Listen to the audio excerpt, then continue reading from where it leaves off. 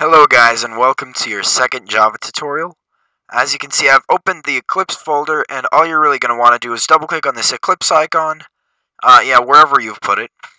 I just kept mine where I put it in the last tutorial. It's going to ask you for your workspace. Let's do this for the win. You know it, guys. Let's do this. Hit OK. Should load up your workbench and everything you have, all your tools, all your tools that you need for development. So yeah, it's loading, casually. And once it has loaded, you guys should see that it's preserved the hierarchy we made last time. Here's our YouTube project. Expand that source file folder, and you should see that it's automatically created a default package for us.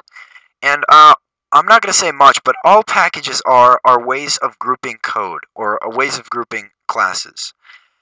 We'll go over packages later. Please just don't bother yourselves that much with it, guys. Let's get onto this code. Alright, guys. What you see here is a class. Now, everything in Java is divided into these classes. How do you actually declare a class is by simply putting the word class. This, right, with the thing following after it is the class's name, and this keyword right here makes the class public, or it makes it accessible by everything in our program. And also it should be noted that the name you use for your class in your code should be the same name you use for your file up here. So mainclass.java, main class, main class.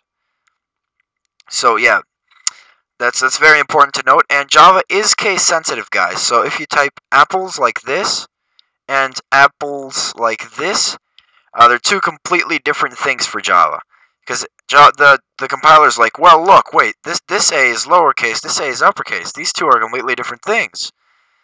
Yeah, so make sure that you pay attention to that, because Java is incredibly case sensitive.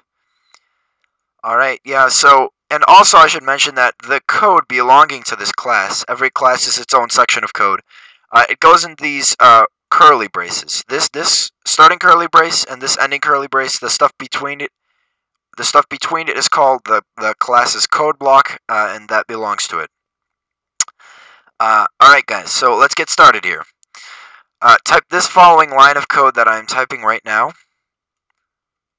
I will explain it as soon as I am finished typing it. Alright, there we go. Alright, yeah, so well, what's this mess here? What's this code that we got here? Well, guys, everything in Java is, as I told you, divided into classes, but there are also these things called methods. Now, methods need to perform certain actions. Every method does a certain thing, or performs a certain action. Now, there's really only one method with this name, with the name of main. There's only one of them, and it is the most important method in your program. And what it does is, technically, it starts your program. When your compiler starts, your compiler's thinking, all right, oh my god, where's this main method? Oh look, the main method. I should probably execute the code that it has for me, and it executes the code in between the curly braces of the main method. All right, yeah. So how is a method declared? As we see here, a method is it needs to have these round parentheses here. So our main method has these round parentheses, and it also needs to practically have this keyword public. So that means it's accessible by everything in the program. This public keyword could be replaced by private, which we're going to go over later, meaning it's not going to be accessible by everything in the program. But we're going to go over that slightly later, guys. Right now, just know that public makes it accessible by everything in the program. I think I've repeated myself enough times there.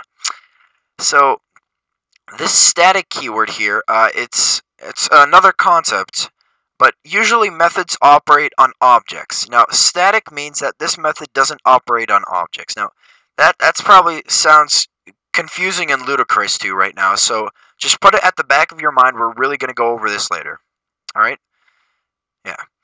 So this keyword void here, well, methods sometimes they return a value. So say we can have a method named add, and it takes two numbers, it adds them, and it returns a value, right?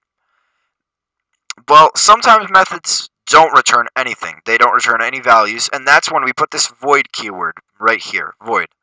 That means that the method doesn't return anything. And obviously, after all these keywords, we have the name of the method, which in this case is main. I repeat, there can only be one main method in your program, and that's where your compiler starts.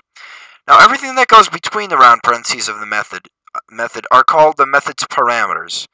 Now, these parameters, string, blah, args, these things are called command line arguments. Now, command line arguments are something we'll go over much, much later, like quite some time will pass before we can actually reach that material. But, so, honestly, just know that a method can have parameters that do something. Anyways, quickly, you guys should probably have a solid understanding of this by now, right? Public, accessible by everything in the program. Static, we'll go over that later. Void, doesn't return anything. Main, name of the program. This stuff is the parameters. And obviously the code is in between these curly braces. Alright?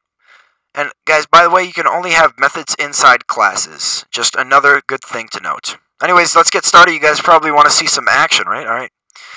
Alright, type this following line of code. System.out.println, parentheses, and I'm going to go with the classic hello world. There we go. I think that has enough personality in it. So, let's kind of decompile this for now. Well, you see these round parentheses here. That means it's a method. And this thing is a method. Println is a method right here. And it obviously does something, but what does it do? What's going on here? So, what we're really doing, how you define text in Java is by putting it in quotes. These starting quote, ending quote, this is the text inside it. Now, obviously, if this is in between the parentheses, as you can see, we know that this is an argument, it's in between the parentheses. This is an argument, it's between the parentheses. That means this method, it does something, it operates on this parameter, correct? Now, what exactly does it do? Well, it prints a line of text. Oh, it's kind of self-explanatory by the name, but we'll see it later in action. And now, where does it print this line of text to? How does it print it? I'm still confused. So anyways, how you break this down is using this right here, this previous line of code here. It says system. Well, system is a collection of objects and methods. One of these objects is out. And what exactly is out? Out is the console window. As you can see down here, this is the console window. The console window, what it practically does, it receives messages you send to it from your program, and it prints them out. That's really all the console window is here for. Now, out is practically the console window. That's the object that represents it. Now, what we're saying here, in system, which is a collection of objects, we use this dot to say, well, I want to get something from this system collection. So dot out, that means we're using the out from the system collection, and this out object has a lot of methods. So we're using this dot thing, and we're saying, well, we want to use this println method from this out object. And this println method takes a string as an argument, and it prints it out to this out object. And this, alright, yeah, that might have seemed kind of crazy confusing, but anyways, just please guys, try to decompile that in your brains. Try to get that down. If this seems confusing at all, we're going to go over it in later tutorials. But anyways, just know that this line of code here, it's supposed to, this stuff here, it prints text that you put in parentheses. So anyways, let's see this stuff in action. Click this little play button here. It's going to ask you to save and launch classes. Yeah, select the main class, hit OK. And in your console window, you should see Hello World. And this little terminated thing here, which means the program ended successfully. Now, if you guys don't see your console windows, go to Window, Show View, and Console, which will make this console window pop up here. And you should see everything go by fine, as in everything ended successfully.